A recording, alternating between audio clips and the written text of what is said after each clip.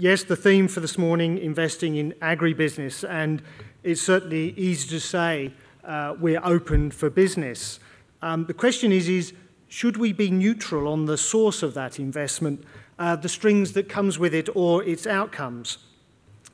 I strongly think that we should have a view informed by some key questions. Who's the beneficiary? What's the value to be captured? Where is investment most needed? And then if we answer those questions, we can form a view on who and how we should invest. Certainly, when we're looking for a vision for investment, what's that great success vision that Andrew has wonderfully outlined this morning? The Green Paper provides some focus for us. It talks about sustainability, competitiveness, productive and profitable. But it also talks to us about the beneficiary. It's for the benefit of economy and our society. There is no doubt that there's plenty of interest in food and ag in Asia, investing in those things right across Asia, and particularly in Australia. Our assets are very attractive. But also, as been mentioned, our expertise, our brands, and our proximity to that market. So there's good multiples being paid by those who truly recognise the future potential of our sector. I suppose the question is, do we recognise that potential? Is it as simple as being open for business? Do we care on the source and the intent of that investment? A recent Allen's Ag Business Survey of investors makes some interesting insights, and it talks very much about agriculture being slightly different to mining, perhaps. That agriculture would require a more selective, forward-thinking strategy geared around sustainability and directed towards capitalising on Australia's competitive advantage. So if we need to be selective and forward-thinking, what are those criteria? Again, looking at the Green Paper, there's some useful shopping lists of areas of focus and as well the intended beneficiaries. Certainly farm gate returns, as mentioned this morning by the Minister, is one area of focus. Infrastructure, regulation and markets are all that side of improving the economy. But on the other side, there is how do those benefits flow? How do they flow to the family farm, to the creation of jobs in rural Australia? How do they flow to the regional communities? And how do they flow to delivering us as well high quality and affordable fresh food? As the CEO of a grower cooperative, I will express freely some bias here. I believe the economy and the society of Australia are uniquely represented by the Australian grower. It's the Australian grower and farm gate returns that should be one really important measure of the success of any investment. So what's the opportunity? Well, I think it's said by many, and this is trying to get a lot into one slide of the opportunity before us. We have sustainable growing demand in our backyard, wonderful demand and very close to us. We have consistent but limited export surpluses.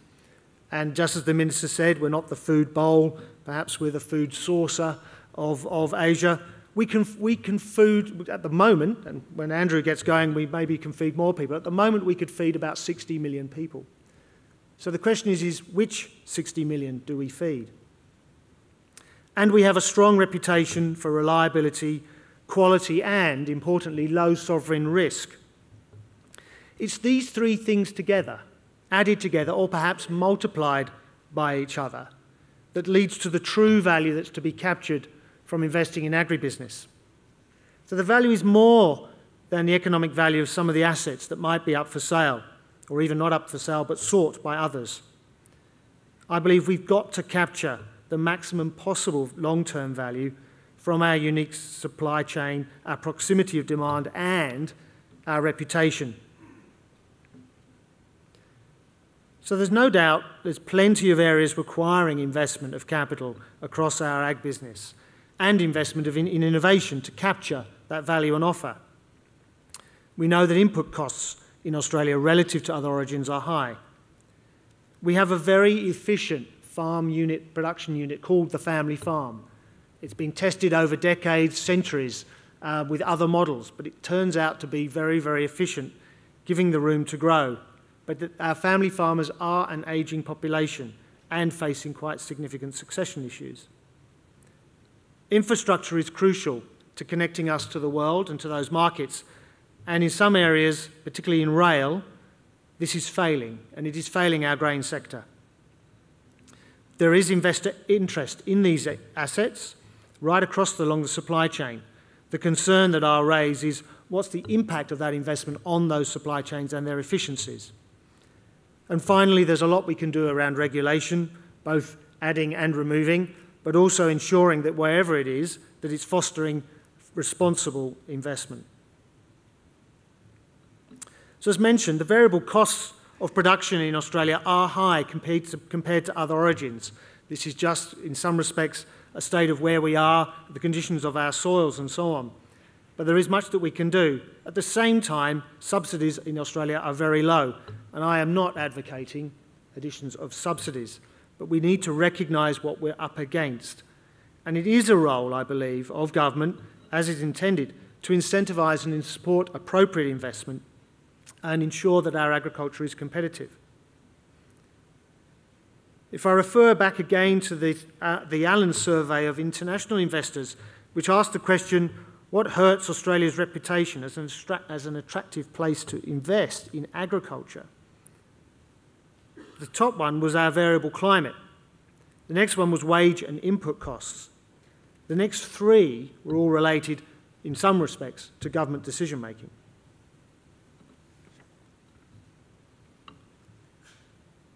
When it comes to infrastructure, and particularly the export supply chain, we have some real challenges.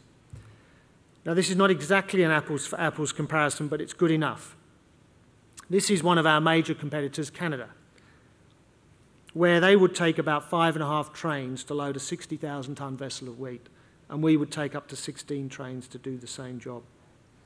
Restrictions on train lengths, axle weights, speed, and even just access to the line when temperatures are above a certain level in harvest time, as we have in Australia, add huge inefficiencies to our supply chain.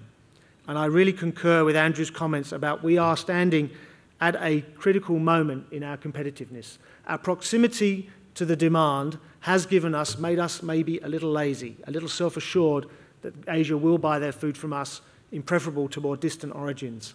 We are now seeing huge competition coming from the Black Sea, from Ukraine and Russia, from Europe, from Canada, North America, and now from South America.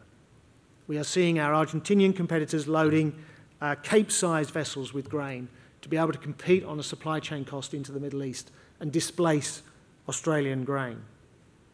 The cost of the inefficiencies on our supply chain are borne out of the price of grain offered at the farm gate. Other issues requiring investment of time and money are listed here around market access. I learned a lot in my involvement recently in B20 and the G20 process around the protectionism that existed around agricultural produce, but also how that protectionism was resisted and reduced following the GFC. The G20 nations got together and worked very hard to reduce the level of protectionism and trade barriers. What unfortunately happened in exchange for that was the creation of 1,500 new murky trade barriers that grew up post the GFC. Lots of talk about market power, and do growers have market power? And this is often phrased in the way that growers might relate one way or another or through supply chains to supermarkets in Australia. But I think this is too much of a myopic and domestic view here. The issue for market power for me is around growers' participation and ownership in supply chains. There's a lot of talk around the emergence of dedicated supply chains.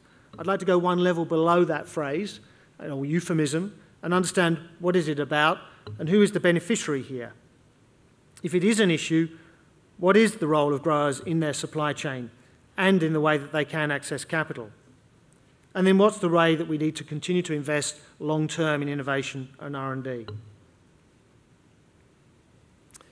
So those are the issues. What are some of the solutions requiring investment, and who should be the investor? Certainly, what can we do to reduce these input costs, the cost of inputs and labour and producing a crop?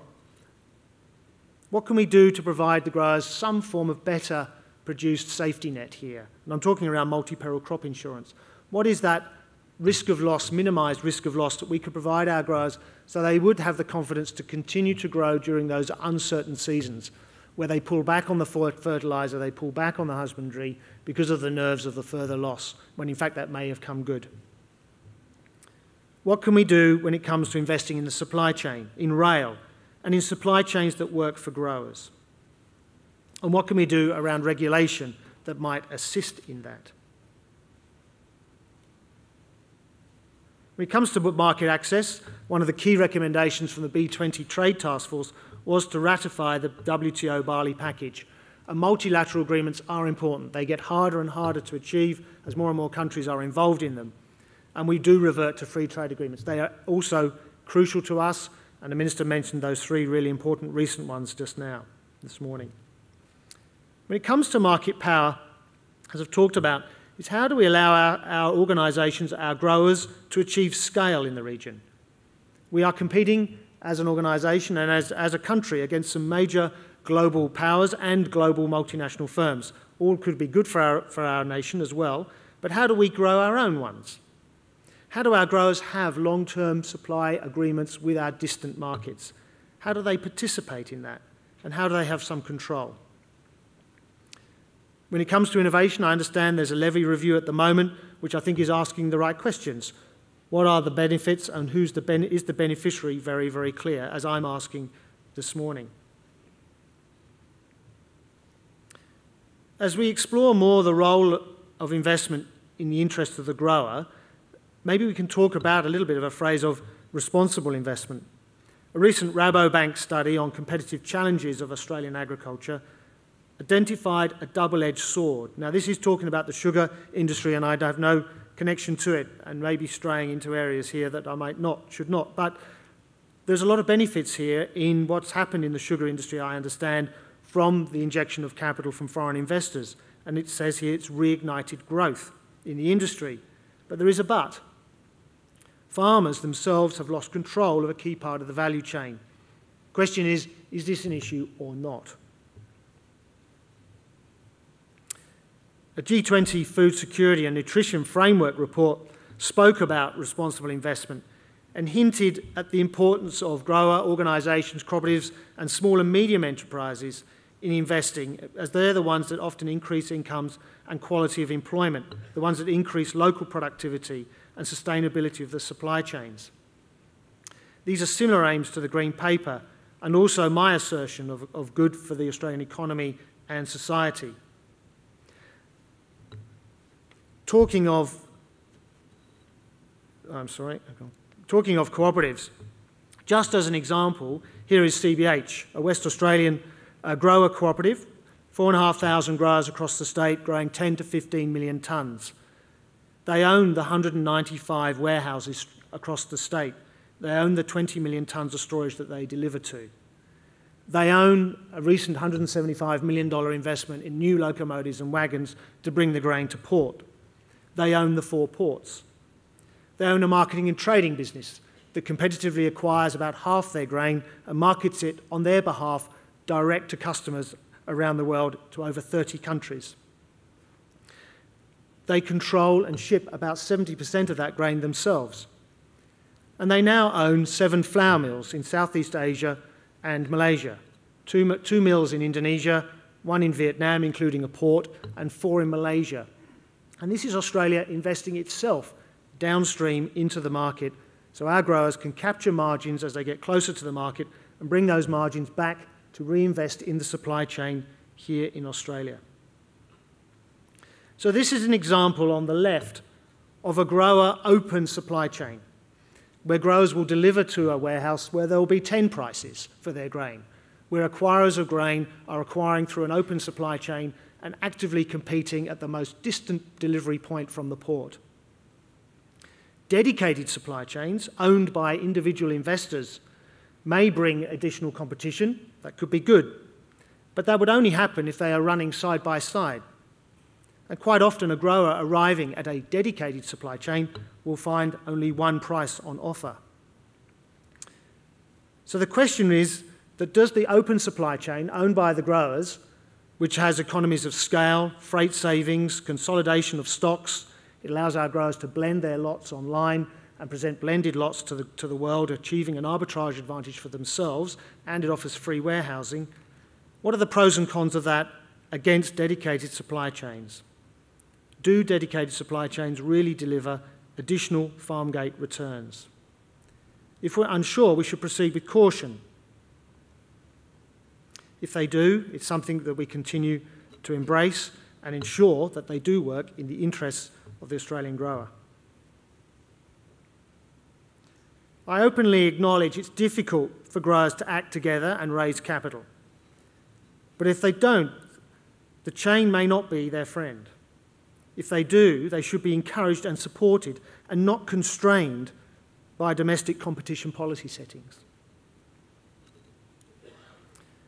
Having spent my career in ag and food and started in ag research, I admit another bias this morning and a concern at the lack of R&D in long lead time work.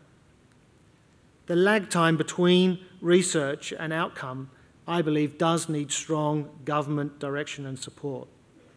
There is a very good established relationship between total factor productivity and R&D, but we seem to be seeing, from the data I look at, reduced R&D intensity, perhaps in exchange for a more immediate, perhaps more sexy, market-focused approach.